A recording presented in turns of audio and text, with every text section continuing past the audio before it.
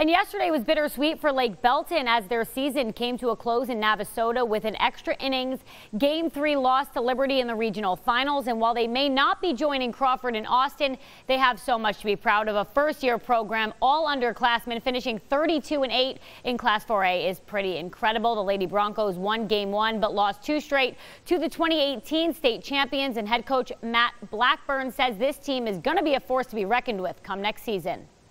I'm just proud. I mean, 5 rounds, regional finals, final 8 in the state.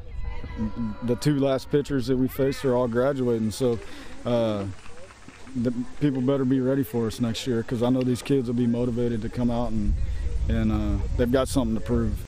I would say it's a warning to all 4A schools. This team is going to be a problem in the future for sure.